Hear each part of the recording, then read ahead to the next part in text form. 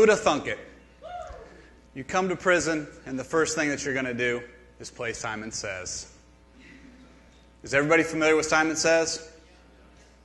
Now, come on. Obviously, you've never been in prison before. Is everybody familiar with Simon Says? Yes. Thank you. Thank you. Little twist, though. For those that are outside guests, if you're eliminated, you have to spend the night. For our men in blue,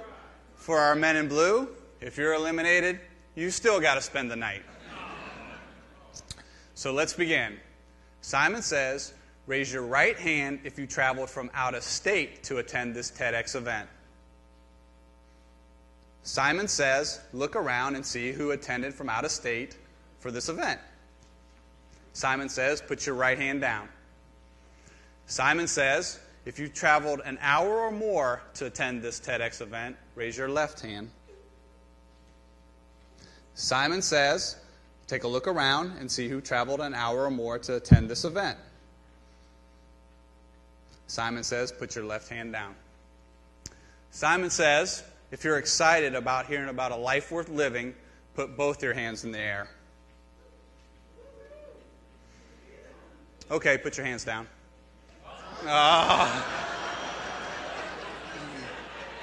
Yes, some of you are staying and some of you are not leaving.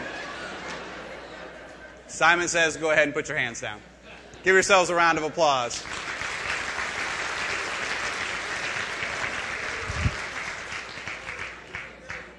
Obviously, somebody comes out and the last thing you think you're going to do is play Simon Says. That should tell you that there's something different about this prison. This prison isn't like what you see on TV or in the movies. Its staff are different. Its men in blue are different. So what I ask is that you take every preconceived notion that you have about prison and you drop it immediately. Take every preconceived notion that you have about prison and drop it before you judge this prison. My story begins as a social worker, obviously by education and training. Who else would come out and do Simon Says besides a social worker? Started my career in social work in 1993. Been a social worker since that time. Started my career in corrections 16 years ago at this prison. Noteworthy to mention that this is the only prison that I've worked at. I came into this prison saying I was going to change lives. I was going to be cutting edge. I was going to treat men in blue like human beings. I was going to let them call me Jason. I was going to know something about each and every one of them. Their name, their number, something about their family. Sounds like a social worker, doesn't it? Didn't know if I was allowed to do it. Didn't know if I could do it or how to do it. I just knew I was going to do it. And you know what? I came in saying, if they don't like it, they can fire me. They could fire me. The reality is that the men in these walls have changed my life. And the relationships that I've had with them have changed my life. But that was inside prison. Outside prison, I was a 26-year-old man, single, came from a middle-class family. Mother at that point was a nurse for 26 years. Father, a laborer, mechanic for an equivalent amount of time. Liked the social life, which is the nice version of saying I like to party. Didn't really have a plan. I should say didn't have a life plan. Pretty, by my own accounts, pretty self-centered. Wasn't particularly kind to women, regretfully. Really didn't know where I was going in life. My wife Hillary would typically say, we have an expression, just wasn't a kind human. And I hate using this reference, but a lot of my behavior and conduct could have landed me in prison. Odd, huh? By day, trying to change lives. By night, damaging them. But little did I know that this prison, its staff, and the men in blue would transform my entire life over the last 16 years.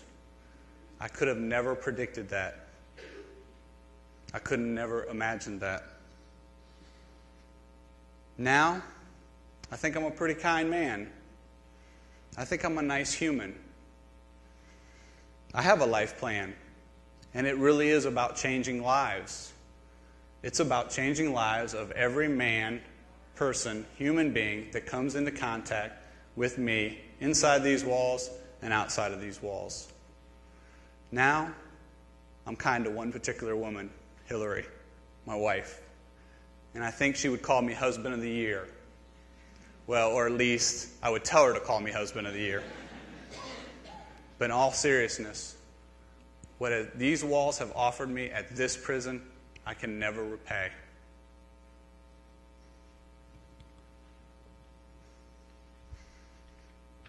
Offender 211778, Billy Archie, lives in J Block, second cell, bottom bunk, likes NASCAR racing, likes mechanical things, likes cool air, been incarcerated since 1989, been at this prison since 1992. If you talk to Archie, you'll hear one of three things, if not all of these things. You'll hear, I got no family on the streets. The prison staff are my only family, and I'll likely die in this place. Now, we could treat him as if he was just an inmate. We could not care about his quality of life and who he was as a human being and treat him as an inmate. And when I say we, I mean our staff and the men in blue. Fast forward, Archie in the present, sitting on a bench at his job next to a sign that says out of place. A rule violation, ironically. Yeah. Now, refer back to the we. We could say he broke a rule. We could lock him up in what we call segregation or solitary confinement, but we don't. And probably much to Archie's regret on some days, we don't because he's a part of this prison. But much to his benefit, because he's a part of this prison, he's treated like a human being, and he wasn't harmed, injured, or locked up in the making of this movie. I should say photo. Sorry. I want to tell you about my who'da thunk it list. A lot of people ask me about my grammar and what that meant and what was the meaning. And really, as working at this prison, I've created a who'da thunk it list. The things that I couldn't imagine would ever go on in a prison. So, first who'da thunk it. That we're the fourth largest population in the entire state of Ohio out of 28 prisons with 2,600 men in blue. But we are fourth from the bottom in prison violence in all those states, in all those facilities. Who'da thunk that we did over 509,000 hours of community service last year. 509,000 hours of community service.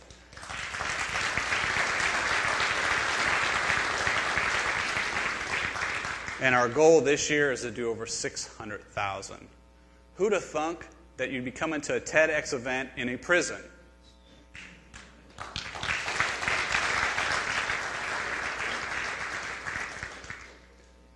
Who'da thunk it that we would have visitors from Moldova, Romania, Saudi Arabia, Great Britain, from all over this world coming to see programming at this prison?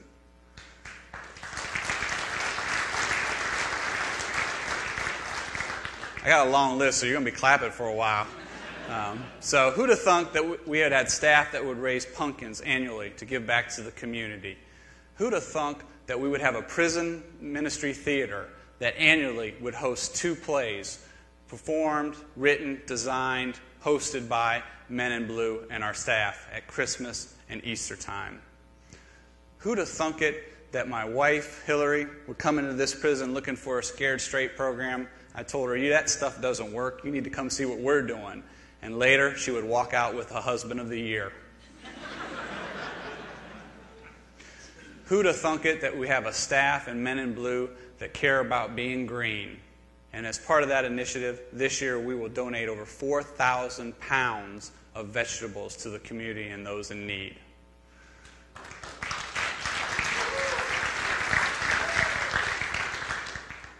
Who'da thunk it that I would have 2,600 men and over 483 staff ask me on a daily basis, or tell me on a daily basis they pray, or ask me on a daily basis about my mother who's fighting a terminal illness? Who'da thunk it because of this prison that I would sit down with my mother and father and have the toughest conversation I've ever had with them in my entire life about wanting to meet my biological father, and that they would give me permission to do so. And I would do that. And in doing so, I had the greatest discovery of all, that the parents I had were absolutely the parents I needed, and they had made me absolutely the person I had become. Who'd have thunk that? Who'd have thunk, and sometimes this is my hardest one, who'd have thunk that I'd be involved in burying men in a cemetery on our property because they have no family or friends to claim them, or if they have family and friends to claim them, they don't have the financial means to do so. Who'd have thunk that? The relationships that I've had with staff and men in blue have infiltrated my personal life. They have laid a foundation of what I believe is good character in the man you see before you. What did you think when I first came out onto the stage? What was your first impression? What did you think when you saw the young photo of Archie and the old photo of Archie? Do you think that sometimes stereotyping, labels, appearances make us react or make snap decisions about an individual or a group of individuals, especially a group of individuals that are not only working in this environment, but live in this environment? Do you think sometimes we're too quick to judge? Do you think sometimes we're too quick to judge? What this prison has to offer you would amaze you. What its staff and its men in blue have created is astonishing. You'd have to see it to believe it. I'll leave you with one last stereotype, and it's my favorite. I came into corrections thinking a warden was a 50-year-old something, white male, overweight, mean, gruff. Oh yeah, you had to throw in, obviously you smoked a cigar. 16 years later, who'd have thunk it? I'm standing up here before you, and I'm the warden.